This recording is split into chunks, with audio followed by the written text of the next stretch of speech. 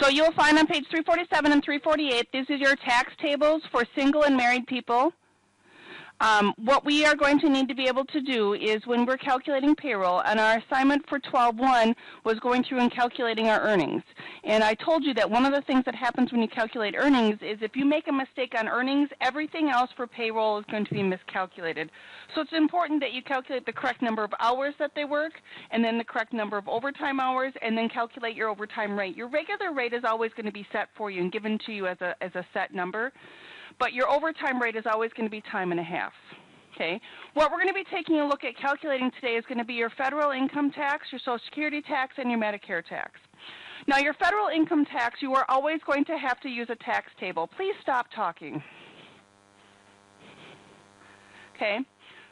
The tax table will always be given to you. You are never going to have to memorize it. Okay. So I'm giving you that as a heads up. What you need to know is you need to know how to use it. Okay, so even on the test for this chapter, they will give you the tax table, but you have to know how to use it. And the main thing we talked about on Wednesday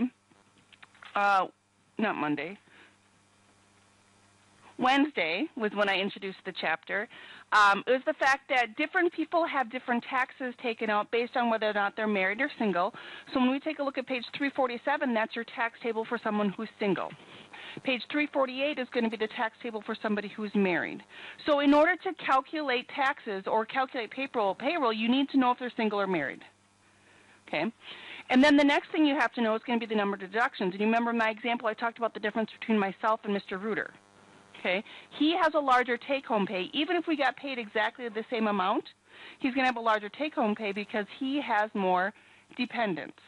Okay, or deductions as are listed on the table there. And you can see our deductions go from 0 on the left-hand side, and our example goes up to 10 for deductions.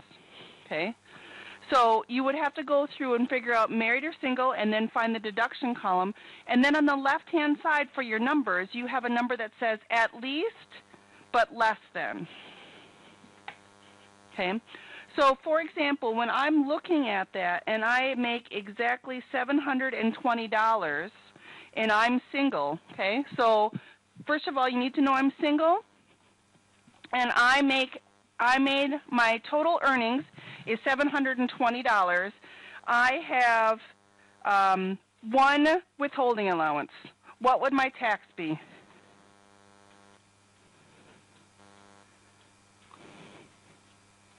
Look on your chart on page 347. Is it 59 or is it 56? 59.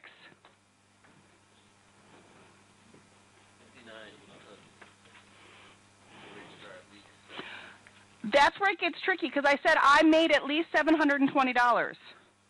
And you can see 720 is listed there twice. There is but less than and at least. I made at least $720. I made exactly $720. So when you take a look at the other $720, it would have been if you made $719.99. Does that make sense?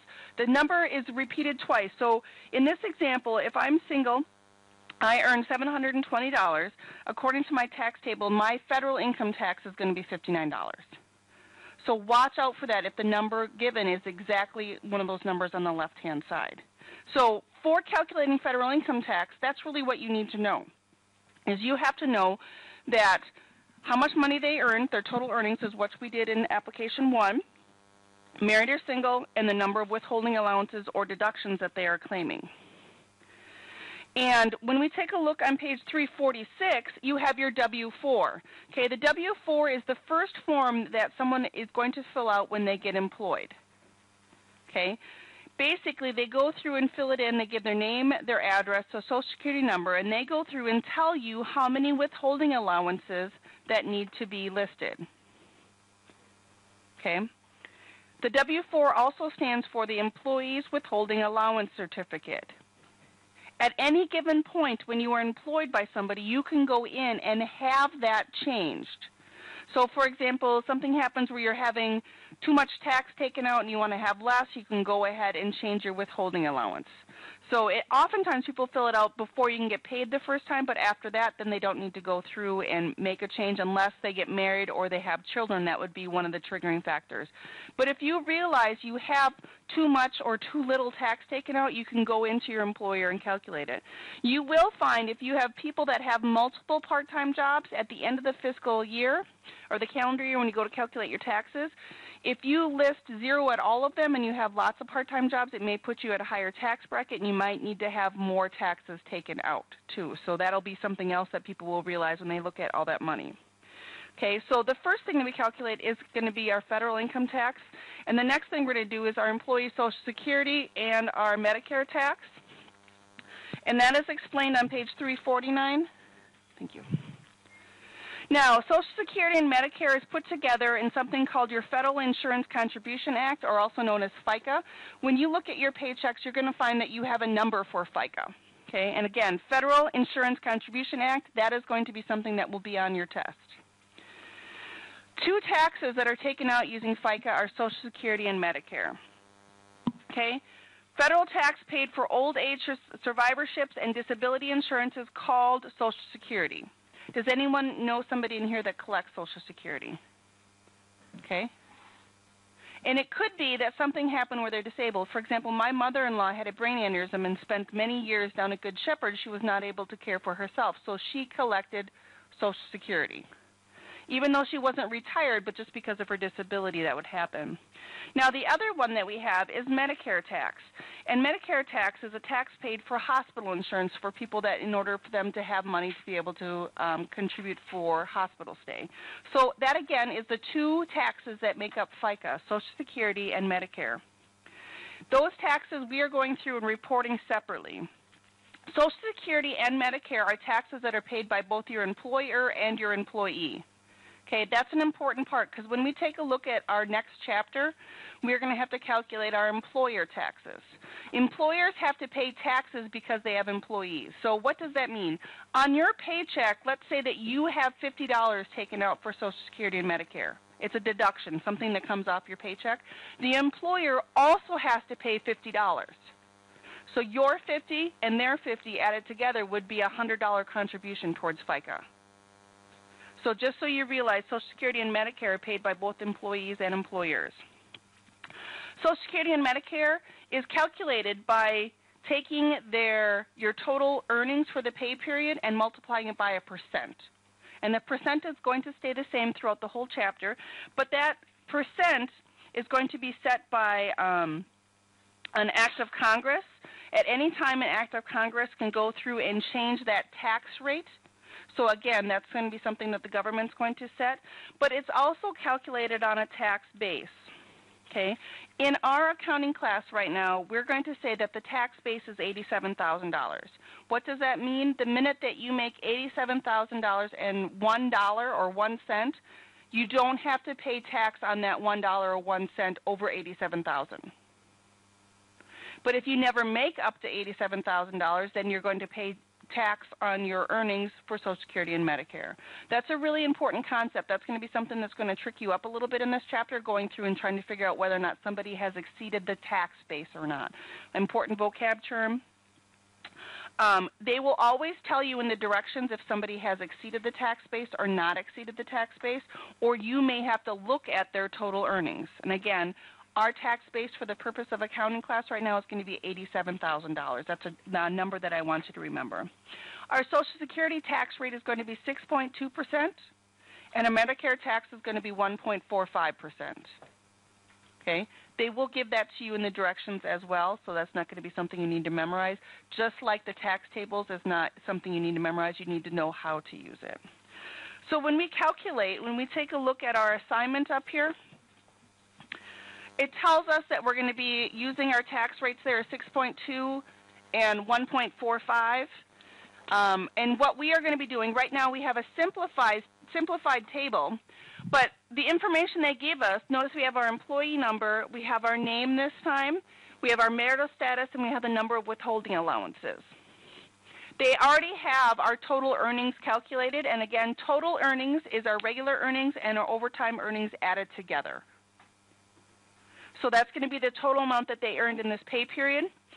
So we're going to go through and let's go through and calculate everyone's federal income tax first, because then we'll be in our book and we can go ahead and calculate that. So we can see that Eric Bates is married. So what page are we going to go on for Eric? 348. And we can see that Eric earned $1,090. And Eric has 2 withholding allowances. Remember that the first column is always 0, and then you have 1, and then you have 2. So what is Eric's federal income tax withholding? I'm sorry, I think I heard it. 50, thank you. Now, just because we're already in the book, let's go through and do Jason's as well. But Jason is single. So the first thing that we have to do is we have to flip back to page 347, and Jason earned $840, and he has 1 withholding allowance. 77, thank you. I don't know who shouted it out, but I appreciate that. Marcus, thank you. Now, Christy, married or single? Married, so we got to flip back again, and $1,020 with 3 withholding allowances. 31. And then Sharon, just because they want us to keep flipping back and forth, is single, and 980. And again, once you know how to use the tax table, it goes relatively smooth, but this is an easy spot to make a mistake. So what would we have for Sharon? 79. Now, let me tell you, you can go through and get the wrong person's federal income tax, and the only way you can double check that is by going back and looking to see if you have the correct person's tax. There's no magical formula at the end to see if you have the right tax collected. And is it important to an employee that you calculated their federal income tax correctly? Otherwise, you have taken too much or too little tax out of their paycheck, which then affects them when they have to file taxes at the end of the year. So it is important that you take the time to make sure you have the correct one selected. Now, Social Security, and what is our tax rate for Social Security? 6.2. So we're going to put in our calculator 1,090 for Eric, and then I'm going to multiply that by 0.062, because that's 6.2% put into a decimal. So I got $67.58. Anyone agree? And now I'm going to do the same thing. I'm going to do Eric's Social Security. So I'm going to take 1,090 in my calculator again, but I'm not going to multiply by 6.2%. I'm going to multiply by 0.0145, because I got to move that decimal 2 places. And that number, your Medicare tax should always be smaller than your Social Security. So what did we get for 1581? Watch your rounding, because you have to use normal rounding. Again, our directions tell us that our Social Security tax is 6.2% and our Medicare tax is 1.5%. So right now you just get to use your calculator and go through and multiply.